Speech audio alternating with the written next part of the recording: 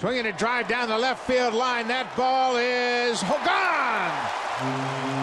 Alex Gonzalez hit a line drive, two-run home run right over the top of the wall down the left field line. He stumbled around the bag at first base and stopped and went back to make sure he touched it. 23 home runs now hit by this Blue Jays ball club.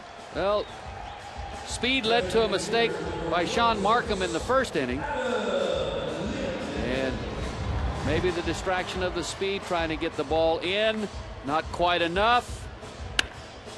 And much like Guillen, Gonzalez pulls his hands in and hits the ball out of the ballpark. You can